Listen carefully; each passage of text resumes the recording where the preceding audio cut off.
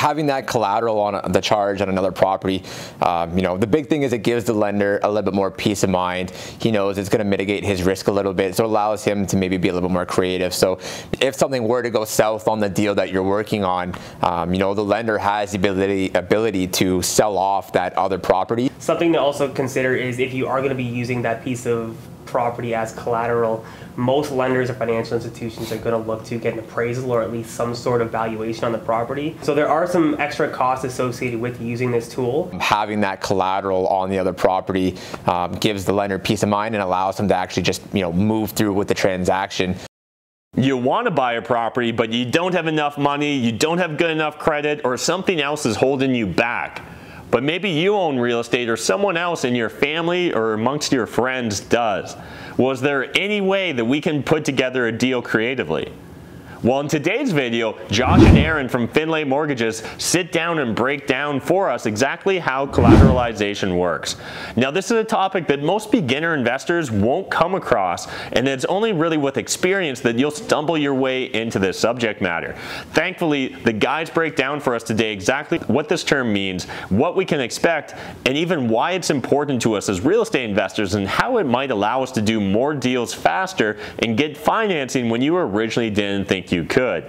If you want to reach out to the guys, we're going to throw a link in the video description down below where you can jump over to their website, get their contact information. But let's dive in today's video. Collateralization. That's what we're going to be talking about today with the mortgage guys. So I got Josh and Ehren back here. Hey guys, how's it going? Hey, good. How are you? Good. So collateralization. Definitely something that most beginner investors won't hear about. So let's talk about what is collateralization.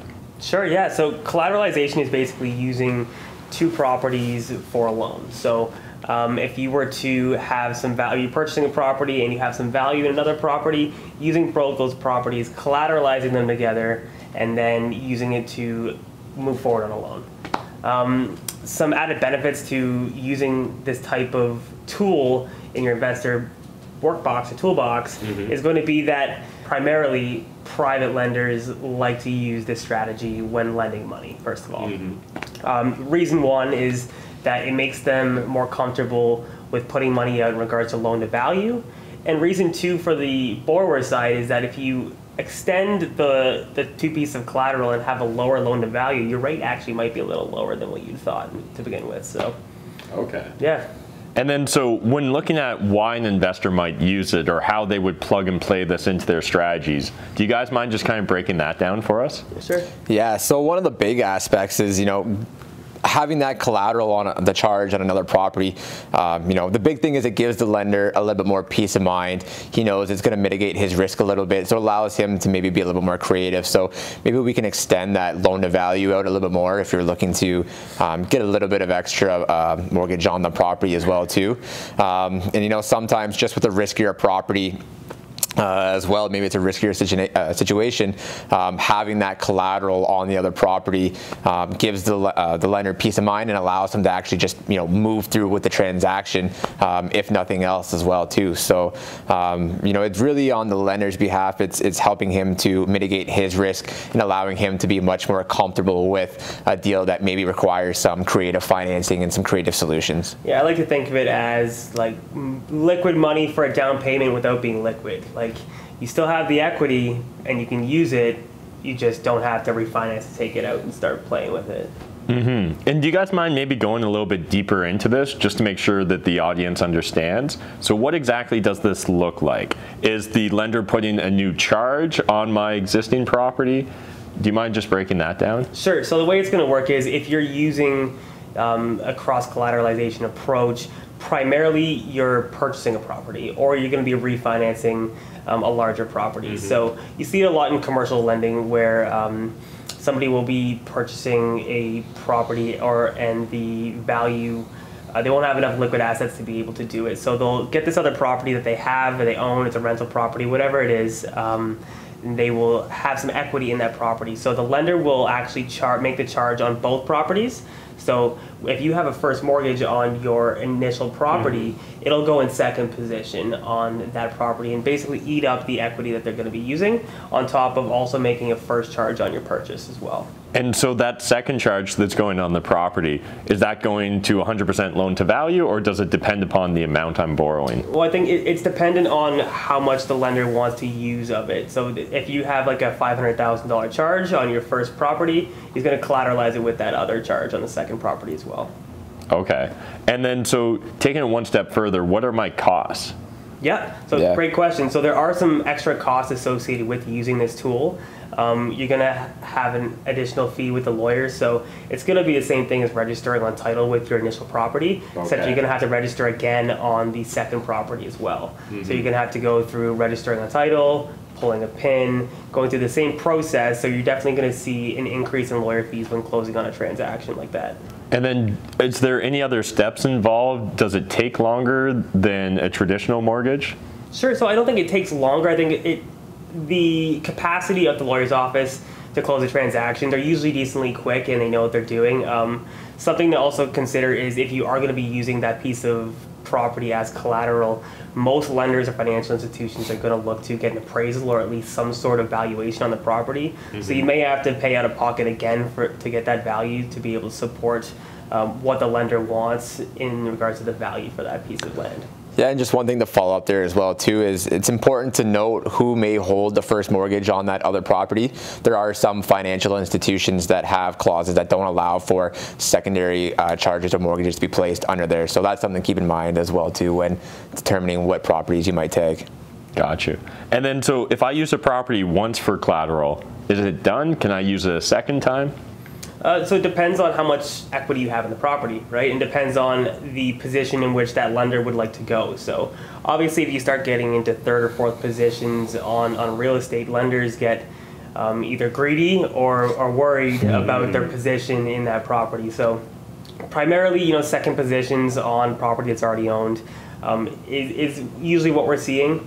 Third and fourth positions get a little dicey. A lot of guys just don't like the risk associated with being in a position like that because for anybody who doesn't know, the position in your mortgage is basically who gets paid first if that thing goes power of sale. So if, say, something were to go wrong in your plans and you didn't make your payments and the initial lender on that property were to go power of sale and they sold the property for a percentage of what it's worth, maybe the first mortgage is getting paid, maybe the second if there's any room, but the third and fourth guys, there's a risk of not getting paid out, right? So the majority of the time we like to see it at least in second position. Okay. And then taking it one step further, another question related to collateral mortgages. Say I have property A already, I'm buying property B, and we're going collateral against property A. Until I refinance or pay off this mortgage, is that collateral always on that property? Is it possible to discharge just the one charge? Yeah, so that's the collateral that's on the second property is going to be tied with that first mortgage. So that's going to be on there until you're able to either pay that off or refinance it out to move forward. Yeah. Okay. And then, are there any risks involved other than what we've discussed so far related to taking on a collateral charge on an existing property? Absolutely.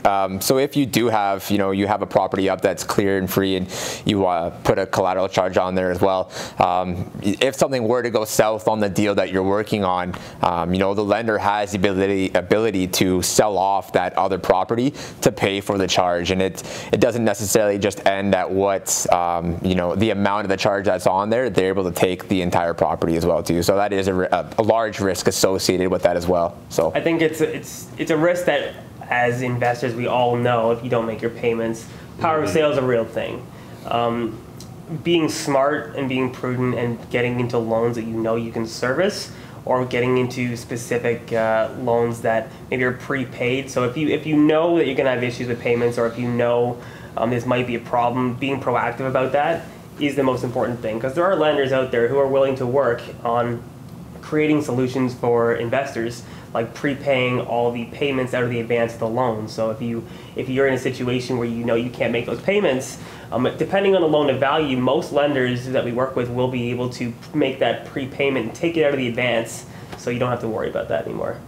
Okay, and let's talk now about an example. Could you guys just kind of break down for us or illustrate how this actually works IRL?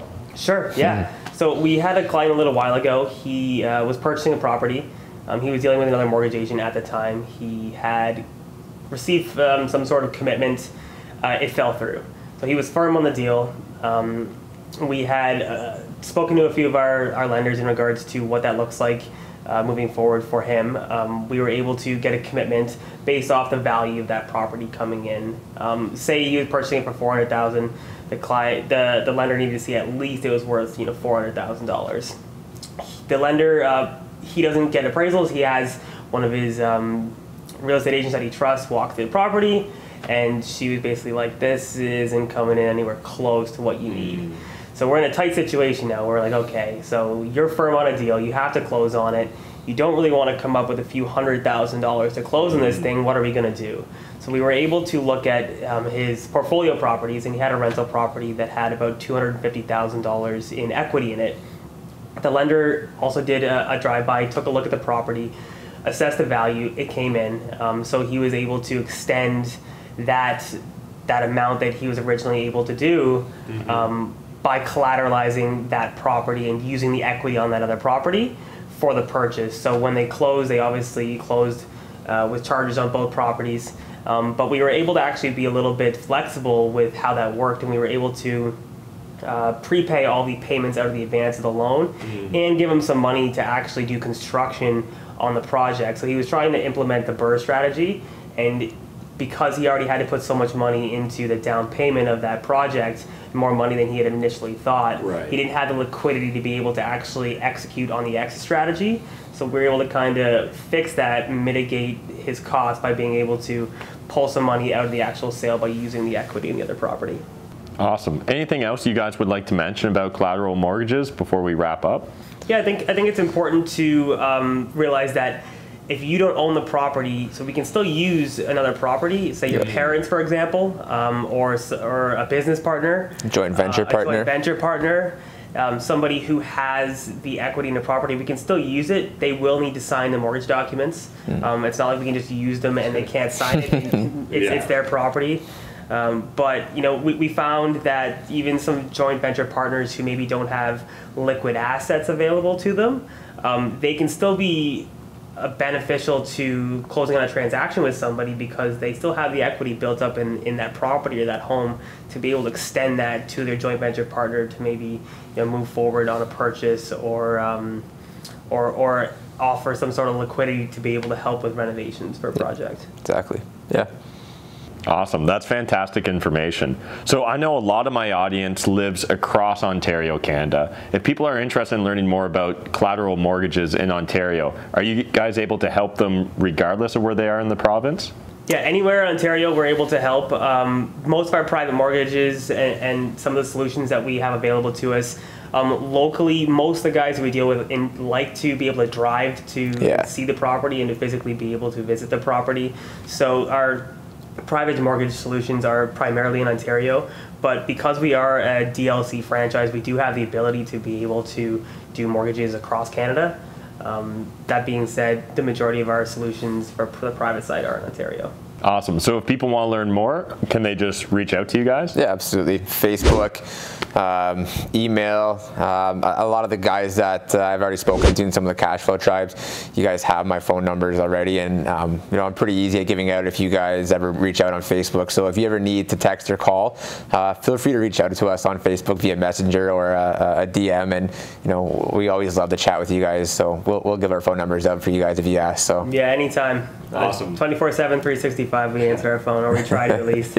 Love it. So again, I think this is an amazing tool to add to our tool chest or our tool belt as real estate investors. We'll throw links to all the guys' contact information down in the video description below. So if you guys are interested, I really encourage you to reach out to Josh and Ehren and just find out more, because I think collateral mortgages and collateralization is something that only investors stumble upon once they've heard other investors talk about it. And yet it could really help a lot of people that have their principal residence and want to break into the investing game, but they feel like they're 2 years, 3 years away from doing it. This potentially could be a great way to speed up your timeline and get into that first property. Thanks again, guys. Thank you. Cheers, guys. Thanks again to Josh and Ehren for taking the time to shoot this video. And I really appreciate them deep diving on a subject matter where I find there's a lot of confusion and misunderstandings. And again, I really appreciate them bringing clarity to the financing process, because if there's one thing I've learned about creating content on real estate in YouTube, it's that you guys have a lot of questions about financing. So if you've got more questions about financing, jump in that comment section down below and let us know. What would you like to see us discuss and answer on future videos on my YouTube channel? And otherwise, again, all their contact information's in the video description. Jump over, get on a call, learn a little bit more about the process, and set yourself up for success by understanding what's necessary to finance that deal so you can go make money with real estate. I'll see you guys in the next video.